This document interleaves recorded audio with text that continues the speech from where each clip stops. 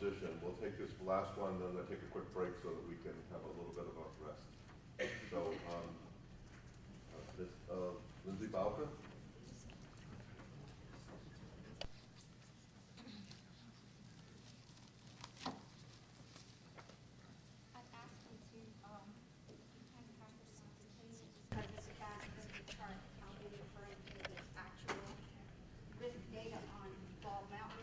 Very indicative of the kind of things that we're likely to see in the other deposits in Maine.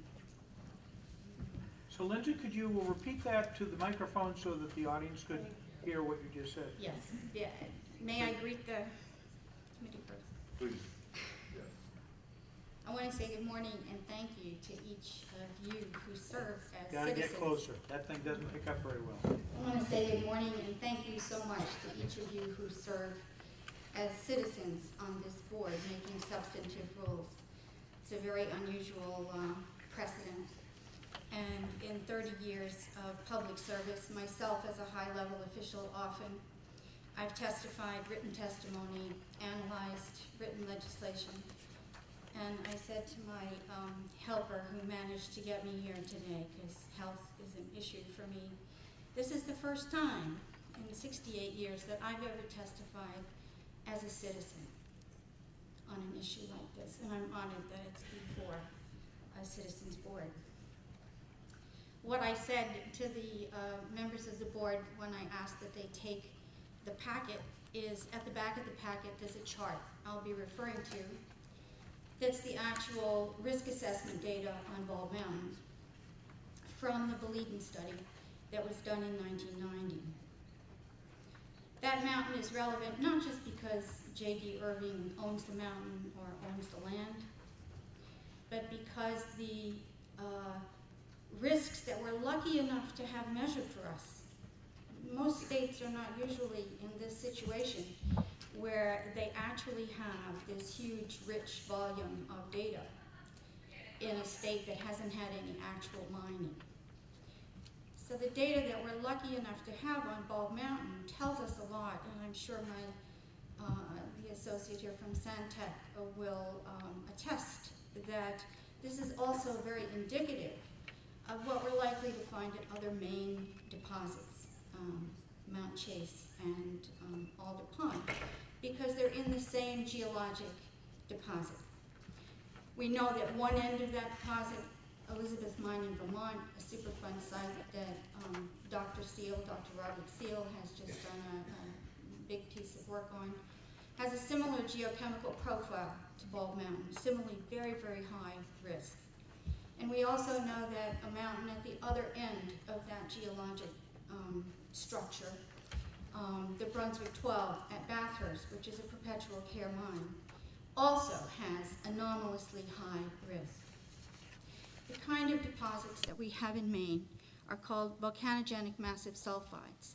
And as a type of deposit, they're at the second highest risk category. So that's very different from the kind of mines they have in New Mexico, very different from the kind of mines they have in other parts of the world. So that's a special risk category. And what this data on Bald Mountain tells us is that even in that second highest risk category, our mountain is off the charts anomalous. And that's the chart at the back. That you don't need to refer to it now, but I'll give you a context for understanding that chart. I am here today. I should explain who I am. Bowker Associates is a nonprofit in formation. We engage issues of potential massive economic consequence in the state of Maine, with a view to informing all parties, to bringing in-depth information that's normally not available to a legislator, member of a board, an environmental committee, a commissioner, because it takes just a huge amount of time to get that deeply into any one issue. So we only deal with one or two issues at a time so that we can really get deeply inside it. And the idea is to share that information with all parties to an issue, and that's what we do.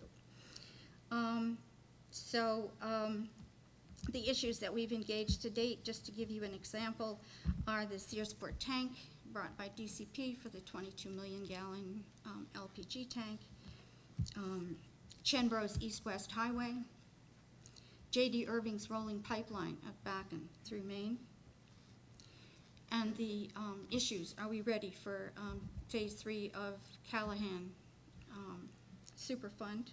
Are we well informed? Are we looking in the right direction? And this issue, this revisitation of mining law and regulation, although prompted by J.D. Irving's interest in mining, is not about J.D. Irving's interest in mining.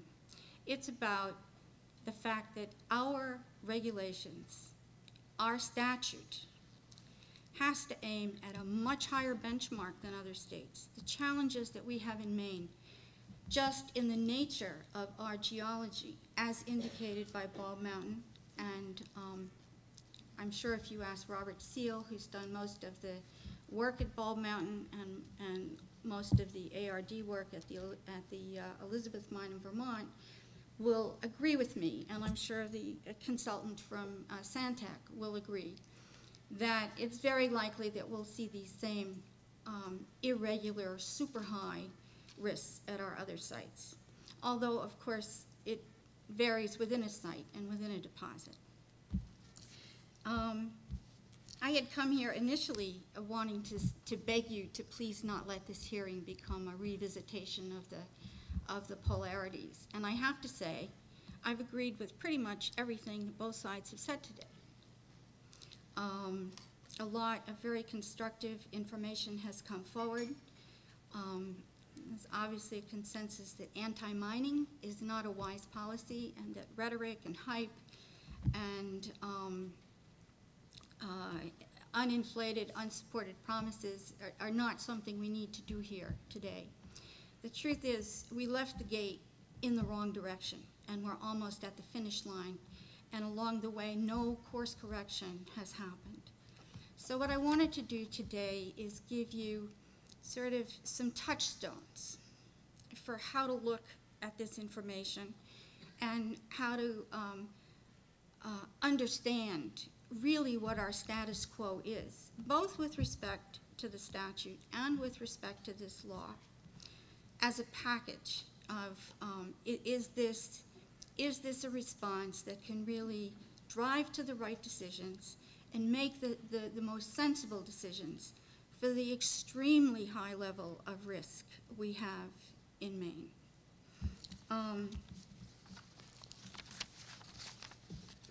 As a risk manager looking at mining for the first time 2 years ago, I've done a lot of work I was risk manager for New York City DEP, which is one of the largest public utilities in the country, and did a lot of work on the third water tunnel. That was my major risk management project. And I thought I had seen it all, done it all, been to the outer edges of what risk management can even begin to try to pull under some kind of control. But I have to say, I've developed an incredibly healthy respect for metallic mining and sulfide ores. Compared to all other areas that have a risk or a public impact that affect the public interest and bring them under law and regulation. As a risk manager, I tell you that mining, metallic mining in sulfide ores, involves much more uncertainty than is usually present in any other kind of business decision or any other kind of regulatory decision. It involves more severe consequences from errors and unexpected failures than almost any other endeavor that we might undertake as a society for any reason. It involves the least opportunity for recovery from failure. Several other speakers this morning have spoken to that very eloquently. And it's absolutely true. A mistake in mining, if you let the acid start and you let the toxic metals leaching begin, it's almost impossible to mitigate, control, correct, or undo. It's almost an irreversible error. So the whole structure has to drive towards understanding that risk from the very, very beginning and understanding where you can go in that mine, how you can go in that mine, what you have to do, and can you do it? Mr. Fitzgerald mentioned no-go zones. That's a very important concept, because what Boliden concluded in 1990, and Boliden was the world's leading expert in mining in volcanic massive sulfides. They also were very accustomed to doing that under incredibly strict Swedish regulations. They were like the perfect company for Bald Mountain.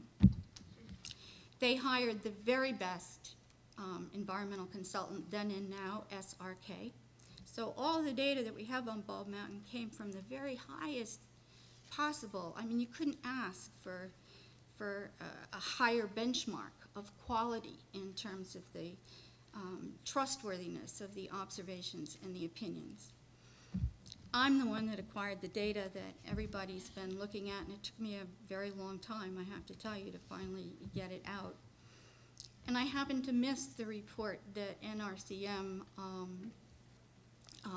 pulled and cited in their recent report. I was focused on the scientific information, the geochemical data, the actual risk data, because that's my focus. And I think a lot of you know from my distribution list, I've been circulating and interpreting and analyzing that information for everybody since June. When I saw the document that Pete Dittesheim and Nick Bennett pulled from that file, a document that I missed, I almost fell over, because there was what I've been wanting all along and begging for all along. There was an opinion by SRK, still to this day, the top environmental consultant in mining, saying that in 1990, Boliden's plan, which was an open pit, top to bottom excavation, was outside the bounds of any known technology at that time, that it could not be accomplished without degradation outside the area, significant degradation, in plain English. And the truth about mining technology is, on the risk side, there hasn't really been that much new. Nothing can change the geology of a mountain. So to say that data from 1990 about the risks at Bald Mountain is not relevant to this rulemaking or not relevant to our consideration is both unwise and untrue. It's very relevant. The geology of that mountain, and most likely the geology of our other mountains, is permanent. Neutralizing potential doesn't rain down from heaven like manna. Sulfurs that generate acid don't turn into oats.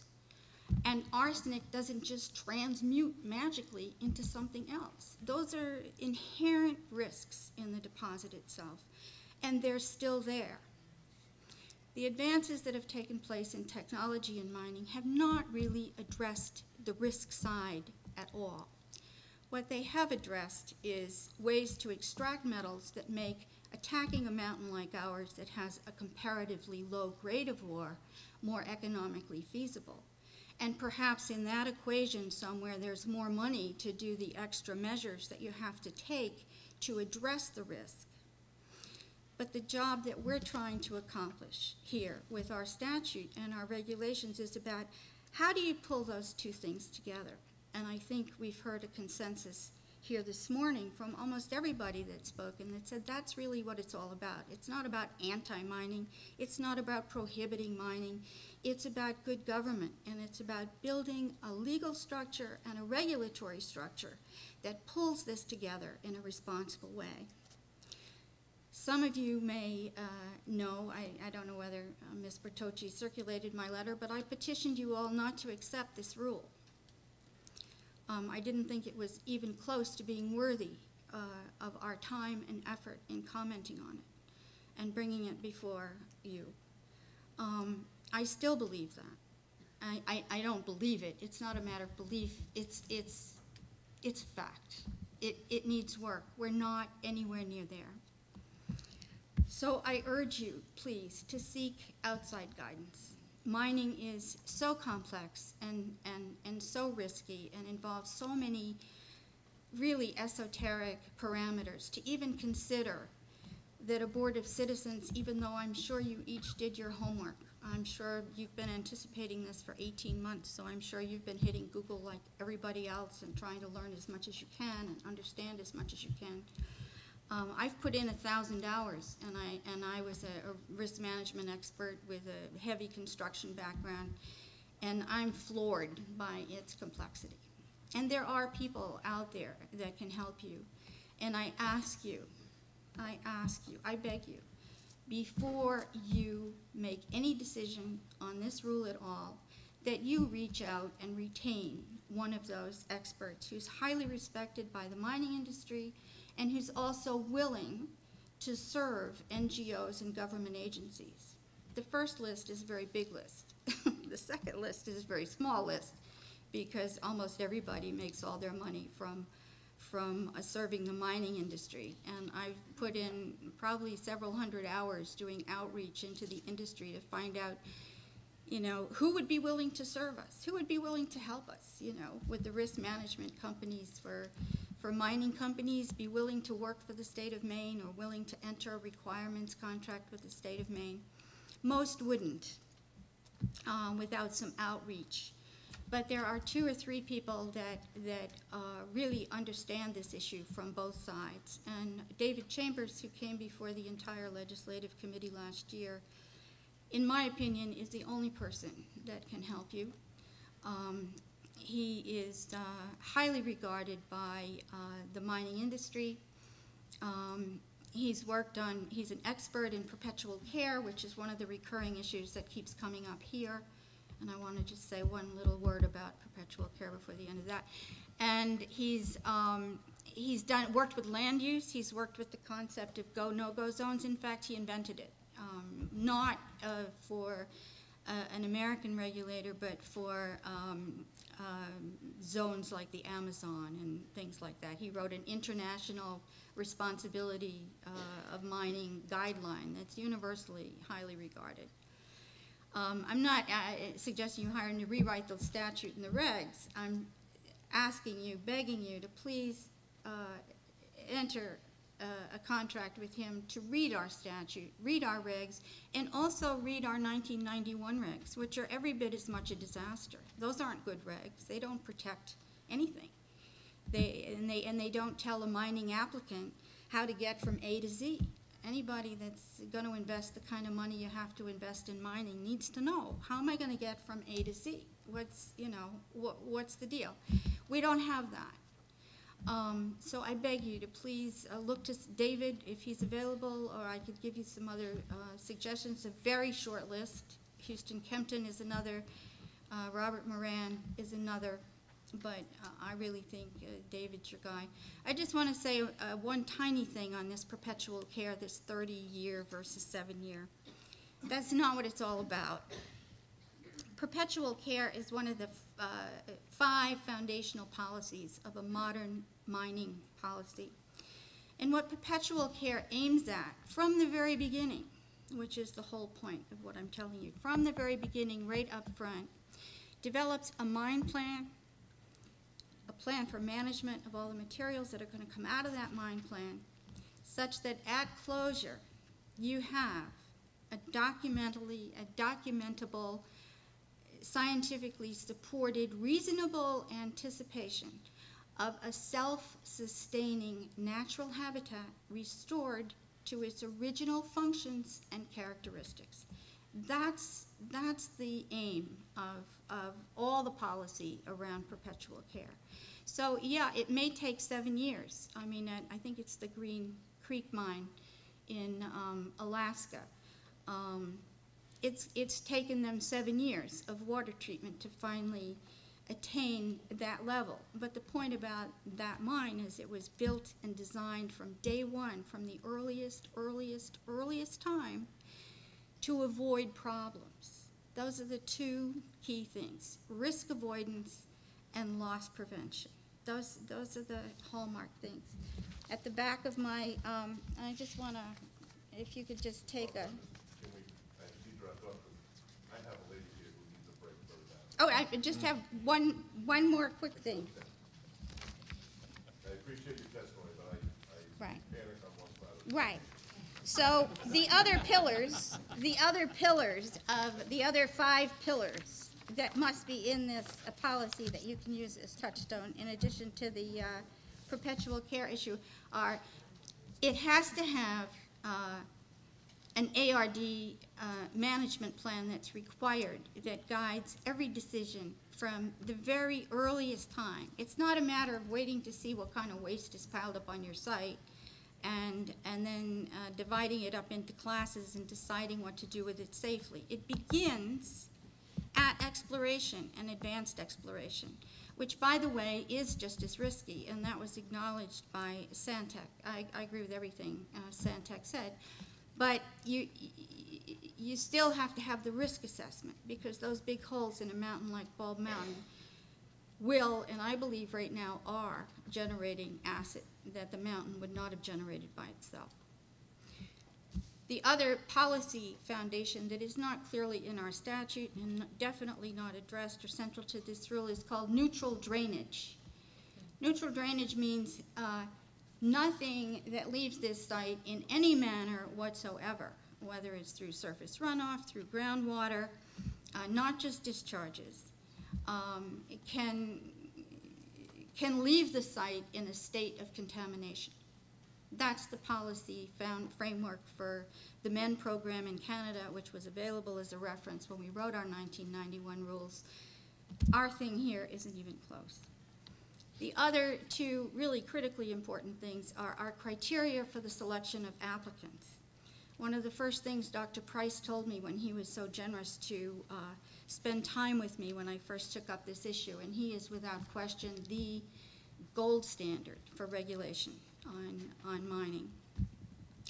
He said Maine should not be taking up any consideration of mining unless it's committed to creating a mining-specific, highly qualified, equally expert to the mining operator staff. I respect the 150 years of talent on DEP's team, and I respect the work that they've done, but that work is not in mining. Geology is not mining. It's an entirely separate field, and we should follow Dr. Price's wise advice. And the other is the criteria of the applicant. The applicant working in a mine like Bald Mountain, or any mountain, whatever mountain it is that turns up for us, has to have relevant experience in that kind of deposit, in that same climate, and has to have a working knowledge and a working familiarity with the whole range of technology that can be reasonably applied in that climate, and have demonstrated that he can put those things together with a mine that is going to meet those other criteria of self-sustaining post-care and neutral drainage. If you keep those touchstones in mind, which are outlined more clearly than perhaps I've said them in my oral testimony, I think we'll end up at the right place, and most especially if you seek David Chambers' help. I thank you very much, and I thank you all. Thank you for your testimony, thank you for your work, for looking through it. Does anybody have any questions before we break? Thank you. And we're going to take a 10-minute break.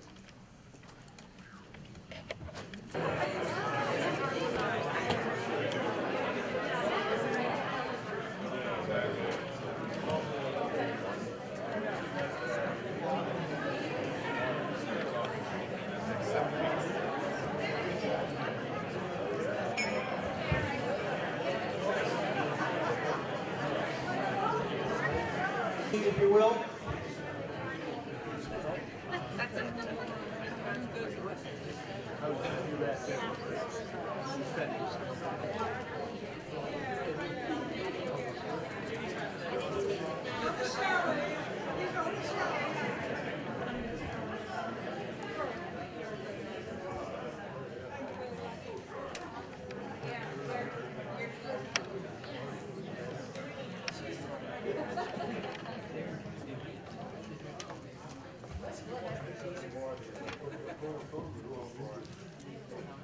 If you can take your seat, if you want to get going, please.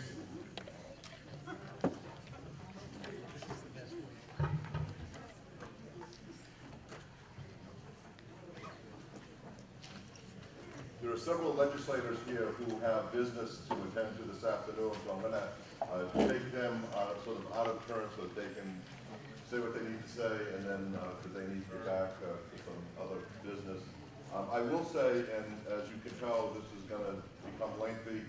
I'm going to ask if you could please hold your comments to 3-5 minutes if you can. If you have testimony, that is helpful. We want that.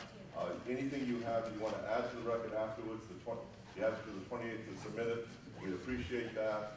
And it's going to be a long day, and if we get much past 5 o'clock, the mind starts to shut down. So what I would ask is, and if you can't stay because you have commitments elsewhere, I know some people have traveled far. If you have written testimony, please bring it up. It will get distributed to all the members. We will have it on the record. And again, you have till the 28th to submit additional written information for us to consider. So I appreciate your indulgence. We will probably be breaking about 12:30 for lunch. We'll reconvene and continue to try to get through all this. So without further ado, I'm going to start with Representative Jeff McCabe.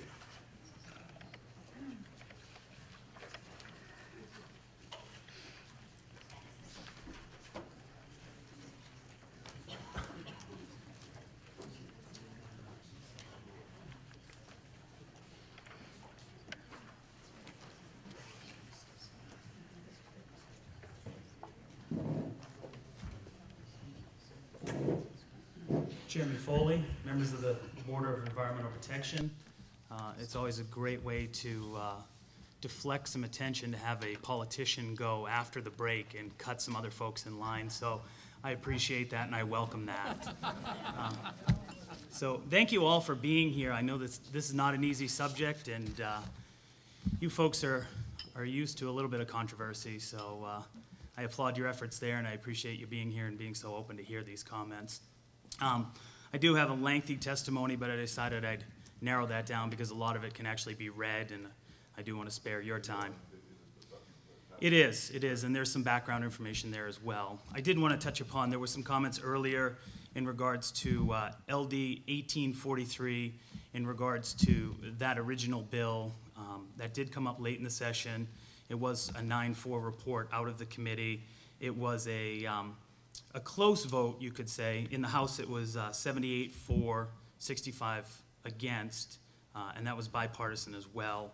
In the Senate, it was 21-14, bipartisan both ways. So it's not too often that you see votes like that in the House.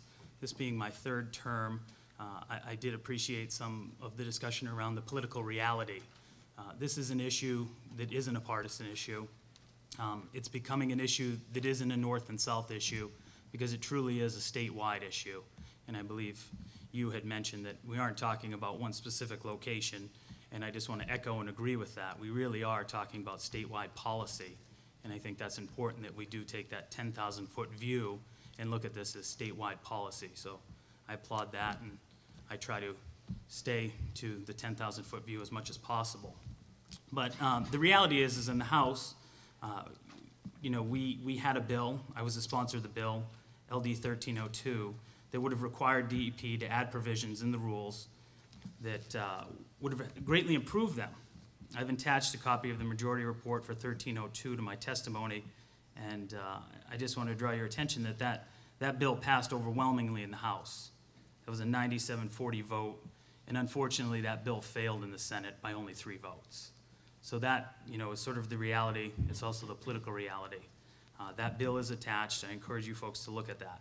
After the session, a bipartisan group of 14 of my colleagues from the House and the Senate sent a letter to Commissioner Aho to ask to incorporate key provisions of 1302 into the draft rules.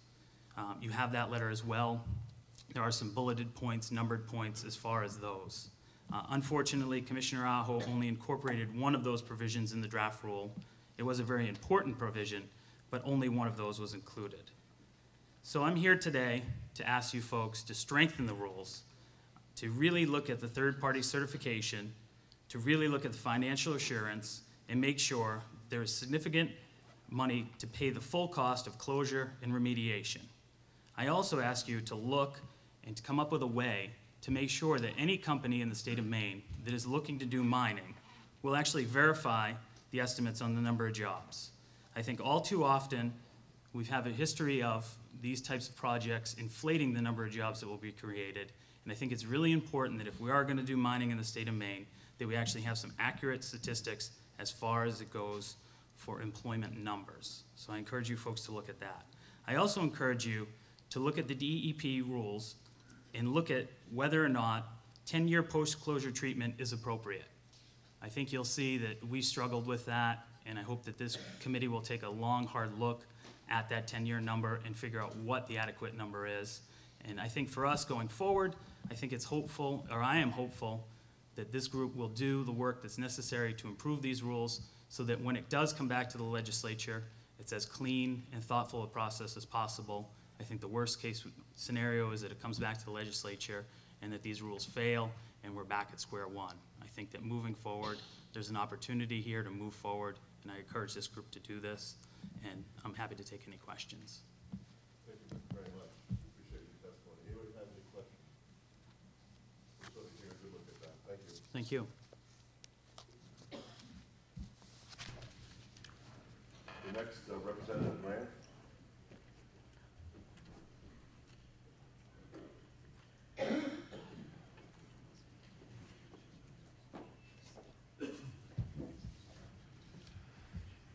Good morning, Chairman Foley, members of the BEP, Commissioner. I am a representative from House District 59, Gardner and Randolph here in Central Maine. I'm a brand new member of the legislature and I serve on the Environment and Natural Resources Committee. When I became a member of the committee, I made it my task to learn everything I could about mining in Maine and what happened in the previous session, the 125th, so that I could start with a level of respect for the work that had been done before. And I found that really interesting, and I found some of it a little bit alarming. And when LD 1302 was submitted, as Representative McCabe just spoke to you about, I looked at it very carefully, and I'm one of the signers of the letter that he shared with you, a group of 15 bipartisan representatives and senators who had some specific concerns about the current law upon which these rules are based. Understanding, as we all do, that the rules are only going to be as good as the framework upon which they are based. And the DEP staff has done an excellent job of providing you rules based on the requirements of that law. Some of us felt that some of those requirements were not stringent enough. They didn't strike the right balance of protecting the environment, protecting human health, and so we had those areas of concern, one of which was addressed in the rules before you. So I just would only echo that when you do your work and you respond to all that you're hearing, and again, I thank you for that work, it will be easier for us in the 126th to do our job if you can really take a thorough look at the background of this, and I know you will, because we really don't want all the work and the money that has gone into where we are now to be wasted. We'll all be back at square one. And that it was our hope that LD 1302 would strike that right balance and provide us an opportunity to look at mining in Maine in a safe way. And we're really convinced that the technology exists, and if you have an opportunity, I would also echo someone raised that earlier. Dr. Chambers, who was mentioned earlier, came and spoke to the ENR committee, and I found his information really helpful. So if you do have a chance to review any of that or have an opportunity to have him come before you, I think it'd be really, really helpful. So I would just ask you to take into consideration those concerns, and I wish you well in your work. We will be following you, and we know how complicated this is. So I would be happy to answer any questions that you might have. Thank you very much. Any questions? Thank you. Very much.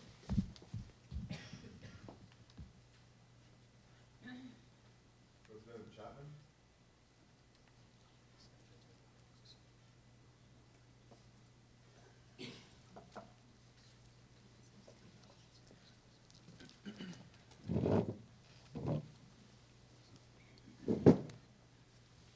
Good morning, Mr. Chair Foley and gentle people of the committee and others. My name is Ralph Chapman from Brooksville in Hancock County. I represent House District 37, the only House district in Maine that has had any metal mining in it in the last 95 years. My hometown is the town that has the Callahan Mine. The largest town in my district, the town of Blue Hill, has the Kerr American Mine, formerly known as the Black Hawk Mine. I want to give you just a very brief history of those two mines. I don't want to take a lot of your time. I'd be happy to answer your questions now or at any time. But there are a few pieces of information that I think you need to have. So the first mine to operate was the Callahan Mine, opening in 1968 through 1972. It's an open pit mine. It's an EPA Superfund site at the present time. A couple of weeks ago, the work was completed to remove the acute health hazard on the site, which was massive contamination of the soils of polychlorinated biphenyls, or PCBs. And that work was just completed a couple of weeks ago. Almost simultaneously, another report from the research group at Dartmouth was released that discussed some heavy metal contamination studies that they had done in the estuary next to the mine that shows evidence suggesting that there's still an ongoing unknown source of heavy metal contamination into the surface waters in the area of the mine. Now, I want to make a comment about what the EPA plan is. They just completed this phase one. The next phase is to deal with stabilizing the tailings and putting an impervious cover, water impervious cover over the tailings, and to put some of the waste rock back into the pit. When that is completed, the estimated cost prior to the discovery last year of the PCB widespread contamination, the estimated cost was $23 million. The state of Maine, taxpayers are liable for about 10% of that. So Maine taxpayers have been paying about $2.3 million. When all of that is done, and the estimated time is another 5 to 10 years, then not a single penny will have been spent to deal with the groundwater contamination, and for an obvious reason, which is there is no known technology to do so at the present time. Now, the second mine to operate in my district was the Black Hawk Mine, now called the Kerr American Mine in Blue Hill. That started in 1972 and went to 1976. That was the mine that was estimated to be, had promised to employ 200 to 300 people for 10 to 20 years, and it did about 10% of that. It was the actual employment. I should say, speaking of jobs in the mines, that these mines have created lots of jobs, and some of them fairly decent paying jobs. It's just that the jobs came 40 years later in the guise of remediation work to be done on the mines. The jobs at the time were very low paying jobs and of course only temporary. So the Kerr American Mine is not on the taxpayer dole at the moment. It was possible to identify a party responsible for it. And so about half a dozen years ago, when it was found that the, I should back up here for a second.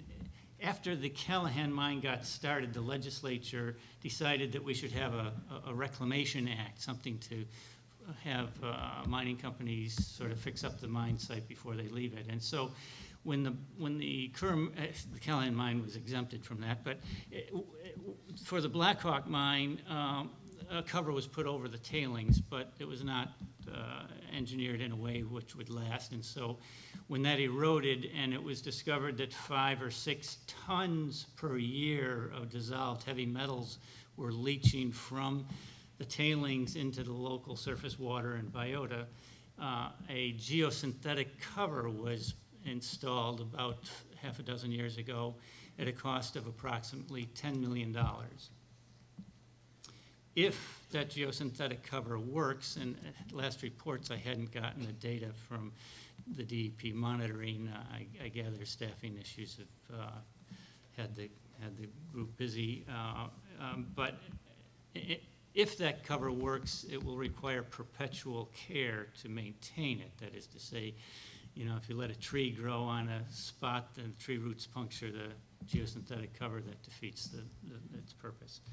So that's the situation with the 2 mines. I just have a few comments now on the role of your group looking at the proposed regulations, and it would seem to me that it would be worthwhile to ask the hypothetical question of, if the proposed regulations were in force at the time that these mines were operated, would the situation be different today? I think that's a worthwhile question as a form of focusing the thinking on how the regulations actually affect what happens. So let me indicate what the problems are with the mines, both the Callahan mine and the Kerr American mine. One, I've mentioned already, the acute health hazard from the pollution. The other is, of course, the chronic health hazard from the heavy metal contamination, and both surface water and, of course, groundwater. Because of the contamination of the groundwater, that results in a loss of future use. The Callahan mine site, the current owner is trying to give it to the town, but understand that the area can never be used for residential or commercial purposes. You cannot sink a well into that area ever. So it's forever not developable. The same is true, of course, of the underground mine in Blue Hill. You can't sink a well into the region that has the underground mine. So that's a loss of future use. And then I mentioned the perpetual care that's required. As I say, at the Callahan mine, the impervious cover has not yet been placed on the tailings. That's part of the next 5 to 10 year job that the EPA is planning to do. That will require perpetual care as well. And then there's, of course, the cost of the taxpayers. Now, let's focus quickly then on what the regulations before you have to say about these things. Let's deal with the cost of taxpayers first. The dollar value determination for the trust fund is ambiguous. It's ambiguous because how do you know what it's going to cost in the future? How do you estimate what it's going to cost in the future? You heard excellent testimony just before the break detailing the uncertainties of the industry. And so this is a particular problem of trying to determine what dollar value to put into the trust fund. And then the release of funds is up to the department. Now, here's the real problem. The real problem isn't the known pollution. The real problem is what I'll call the delayed pollution. I mentioned the study from Dartmouth that was just released a couple of weeks ago relative to the Callahan mine.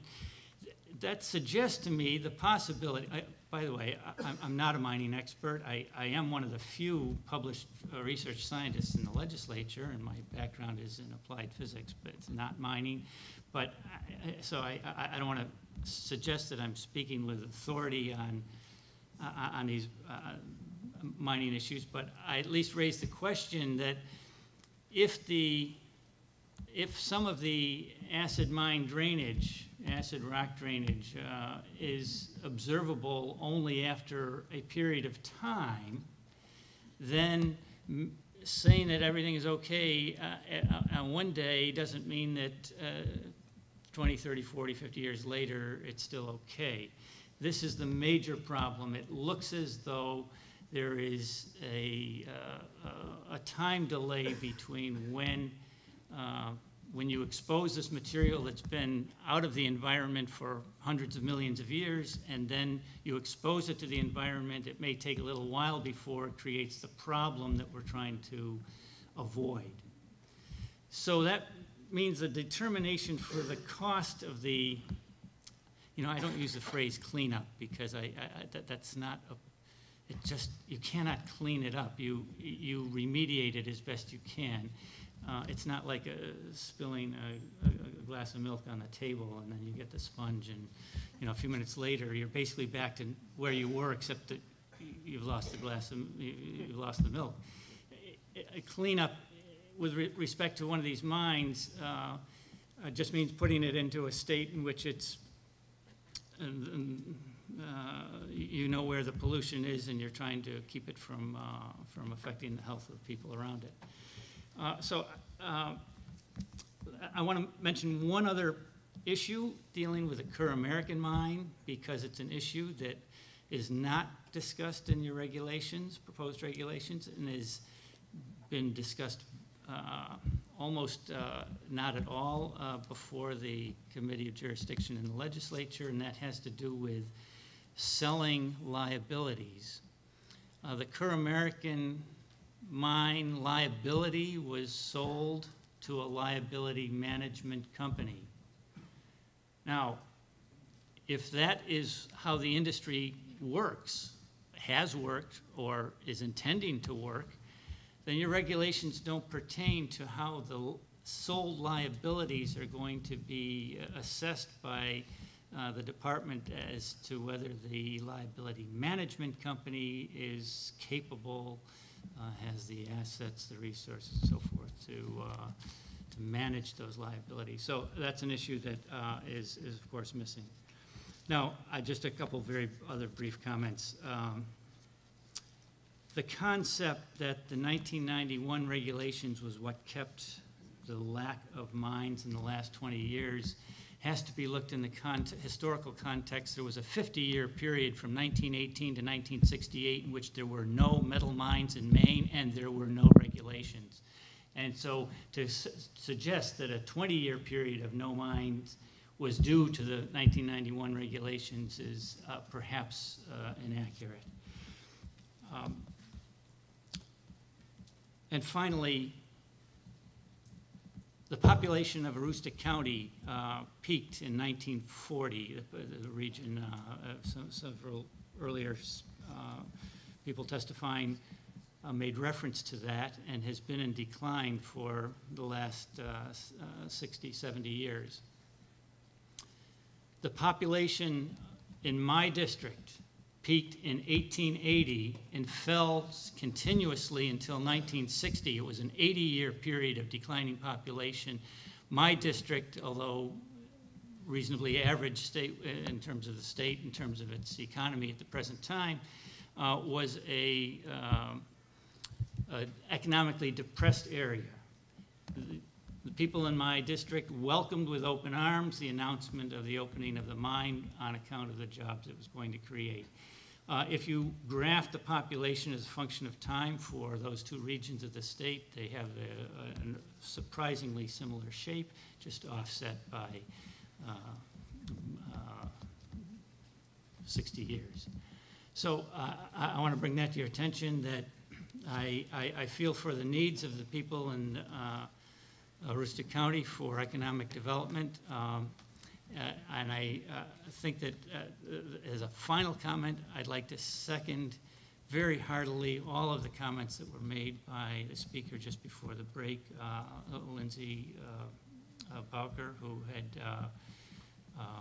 presented a basic concept that this is a time to do it right and get the best information you can, make that available to yourselves, because to do any less is likely to be a disaster. I would not like to see another Callahan mine or Black Hawk or Kerr American mine in the state of Maine. Thank you. Anybody have any questions? Thank you. Senator Johnson?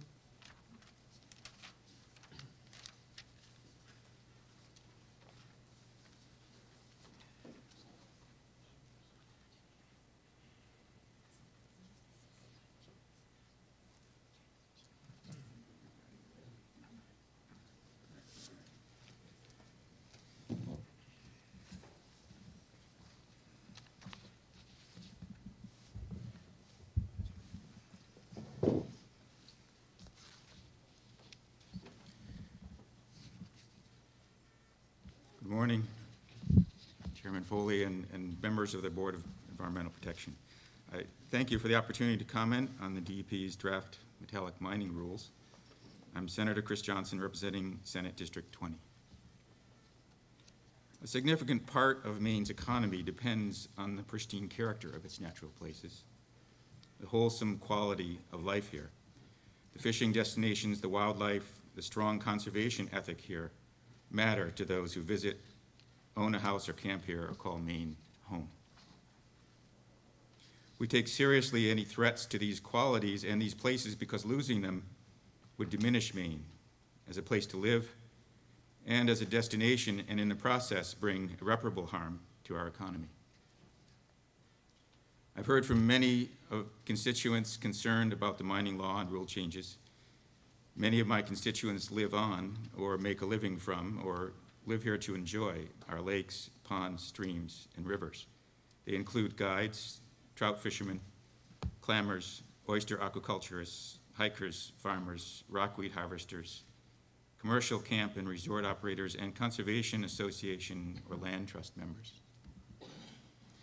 All are dependent upon the unpolluted quality of those resources and the wildlife and natural beauty found among them here in Maine. I count myself with them among those concerned citizens. Let's talk for a moment about the dangers of sulfide ore metallic mining.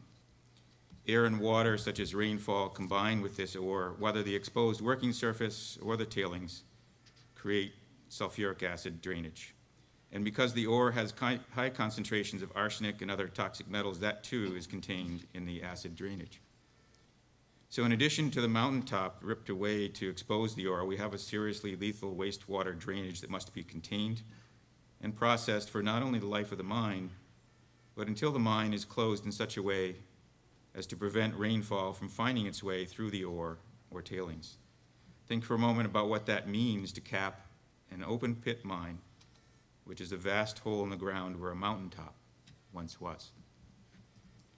Any of the sulfuric acid or arsenic and other toxic metals which find their way via wastewater into groundwater means that groundwater is no longer fit for drinking, farming, or any other use without expensive treatment.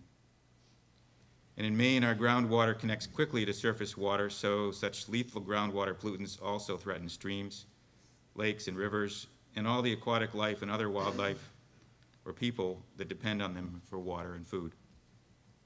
Which is why we need far more than wishful thinking. We need strong protections to prevent the tragic destruction and loss of economic value of acid mine drainage, polluting groundwater and surface water, eventually killing all evolved life forms in its path. Nothing less than the best protections possible, the best practices will do. Because our quality of place, our reputation, our livelihoods, and potentially people's lives are all at stake if the protections are not good enough. That's why the draft mining rules are inadequate. They're incomplete. They're not good enough for Maine because we take the quality and character of our natural places and our water seriously, just as our visitors do, and as we expect it to remain for our children and grandchildren. Mine operators have a history of going bankrupt and leaving taxpayers with tremendous cleanup bills. So the rules should reflect that and require full payment of reclamation and closure costs before mine construction. Payment of that financial assurance into a trust must be verified by a third party retained by the Maine Department of Environmental Protection. Anything less is not due diligence, given the track record of the mining industry. The company could be bankrupt in less than 5 years, and requiring only half those costs up front is irresponsible. This has happened before in Maine, leaving Superfund sites that still aren't cleaned up. And Maine people are not so gullible as to trust future mine operators without adequate financial assurances, and we expect our state agencies to be equally savvy. I have no idea why the draft rules allow 30 years of water treatment after closure. If best practices are followed, then 10 years is more than enough. We even put a man on the moon in less time than that. Frankly, I have to believe that if adequate closure and reclamation is precluded, if adequate closure and reclamation to preclude any further need of treatment can't be accomplished in 10 years, then the mine wasn't designed and operated with an adequate grasp on how it ever could be properly closed. And that's not what I call best practice. Unnecessarily long post-closure wastewater treatment will only encourage poor practices under the assumption that 30 years is long enough for someone to figure out how to fix what they've done. Or if they don't, then it will be someone else's problem. Our natural places, our water resources, our economy and health shouldn't be contaminated, nor should Maine taxpayers be left the cost of finishing cleanup by operators who run out of closure and reclamation money while running out the clock. Rules should not allow permitting of mines which plan longer than 10 years of wastewater treatment. Large-scale groundwater contamination greatly increases the closure costs and the risk that containment measures will be inadequate, leading to highly toxic contamination of waterways, wildlife, and people's water. The rules should establish a default distance of 100 feet for compliance monitoring wells. The same requirement is for landfills, unless the applicant demonstrates that an alternative distance would be more effective. In short, the rules need to get serious about best practices. The rules should require each applicant to include how best practices employed by mines of similar ores elsewhere, which have fully lived up to their environmental impact statements, will be applied here in Maine. Let's require those best practices to cover air quality and water quality monitoring, containment, treatment, and closure and reclamation. We need to do it right or not do it at all, because Maine's slogan is not, I remember it before the acid and arsenic spoiled it. Our slogan is the way life should be, and that's the way it should stay. Any questions? Thank you very much. Thank you.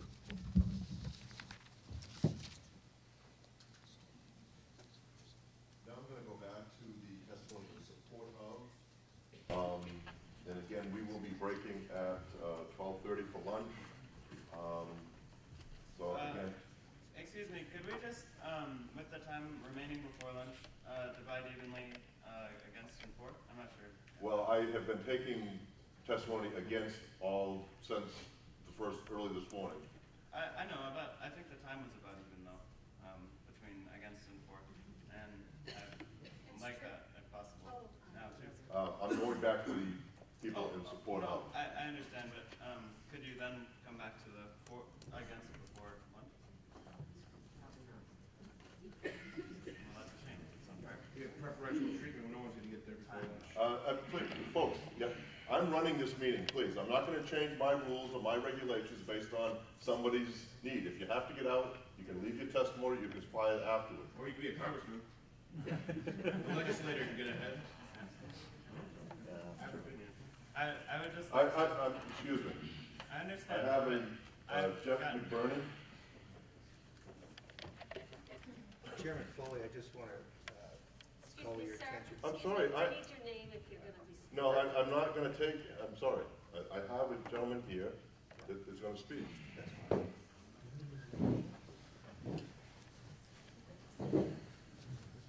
Thank you, Mr. Chairman, members of the board, Commissioner Aho. I'd like to thank you for this opportunity to speak on the proposed draft regulations as they pertain to, metallic mineral mining. And I also appreciate this opportunity to participate in what has been to now a very passionate yet civil discourse. My name is Jeff McBurney. I'm Director of Permitting and Regulatory Affairs for Casella Organics of Portland, Maine. I actually reside in Holden, Maine. And for full disclosure, I was born and raised in Washburn, Maine, and spent many of my formative years in the North Maine woods. Casella Organics annually manages nearly 800,000 tons of organic and mineral residuals, more than 50% of which are beneficially used. Through its 30-year history, Casella Organics has participated in the successful reclamation of more than 60 landfills and sand and gravel pits. I am here today, of course, speaking in support of the rules, but by the same token, while we support the rules, we feel there are room there's room for improvement for certain sections where additional development would be helpful. More specifically, I'm here to ask that you consider enhancing a very actual small section of the rules. It takes up a page basically, but it's actually a very important section. It's that on the reclamation and associated with the closure. And ask that you enhance that to provide better guidance on restoring the mine land to its pre-mining state, both in short term and in perpetuity. We appreciate and support the use of performance-based standards rather than prescriptive standards. We often see prescriptive standards as not being compatible with all situations, maybe even exacerbate problems. Performance-based standards allow for flexibility and provide options for achieving an end result that a rule might require. This is not a new concept. For years, contractors have worked with erosion and sedimentation control best management practices in their construction activities. In simple terms, the performance standard is don't create erosion, don't create sedimentation, and then they provide guidance on how to achieve that standard. A similar approach is logical for reclaiming disturbed lands from mineral extraction. It's just like saying, if your guidance is restore the grade and restore appropriate vegetation, that's the standard, but there's not enough guidance there. Now, this is not something that we would need to create from scratch. Many states, especially those in the western U.S., have significant experience in mine land reclamation, as do on the East Coast states like Kentucky and Pennsylvania. Some of them have come to the table kicking and screaming. Others have been fairly proactive in the development of their guidance. In my testimony, and I apologize, I only included one set, but it was a 161-page document, so I figured I'd save a few trees. It actually has a fairly clear framework for developing best management practices. This is from the state of Utah, from Utah's oil, gas, and mining operations, and it speaks to a lot of things that should be considered as goals and standards for mine land reclamation, yet provides many different tools to achieve that. It's not 100% adoptable, as you could expect, coming from a different region, and it also has certain practices in there that are going to be prohibited under Maine law, things such as the heap piles or the leach piles. Nevertheless, it provides an excellent guide to helping the state of Maine develop their guidance for the reclamation process. So in quick summary, I just want to again encourage the department through the guidance of the board that they give due consideration to tools that will be available to implement and enforce reclamation of mined lands. And again, it's important to understand that what you see after 1 year of reclamation does not really describe what can happen in year 3, 7, 10, or 30.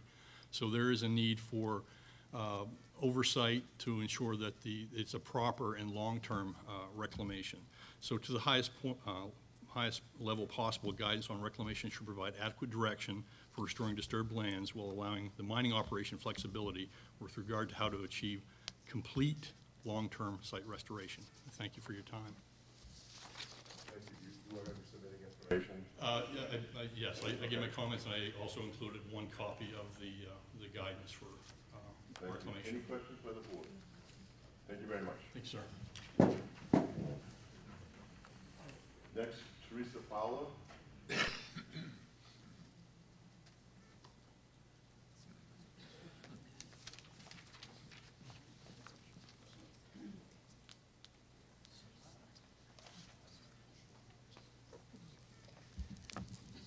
Good morning, good afternoon, I think, is more appropriate.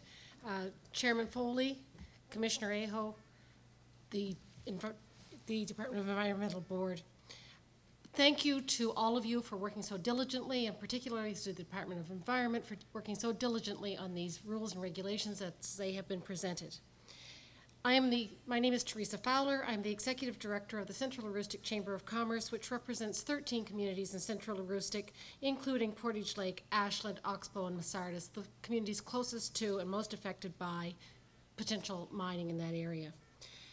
I'm not going to talk about the rules or Bald Mountain particularly. I'm talking about the necessity for the state of Maine to move forward and not stagnate business.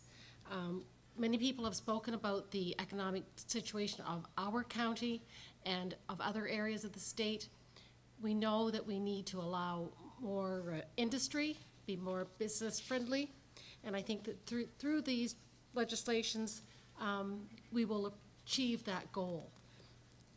One of the things that has not been mentioned, I don't think yet today, is the fact that the minerals that are evident throughout the state are used in our everyday life. Presently, they are being mined in other locations, third world countries, with few regulations, and we are importing those to use in materials and equipment that we use on a daily basis.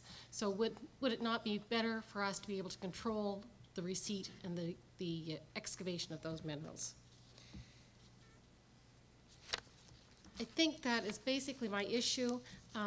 In support of the proposal from the Irving Corporation for this mining, I have also attached to my documentation some indications of their economic concern or their environmental concern for their operations.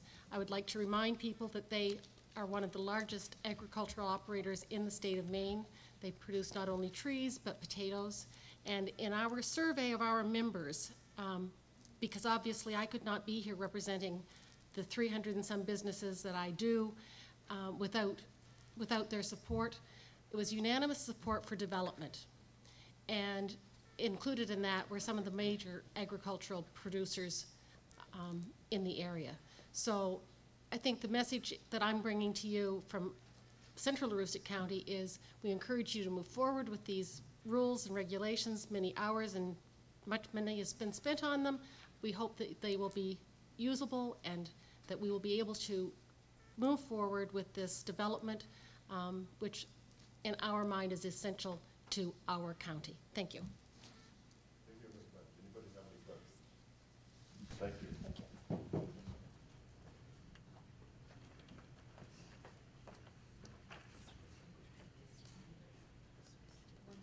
Yeah, we're going to break for lunch. We will start when we get back to testimony in opposition to. We will be reconvening at 1 o'clock.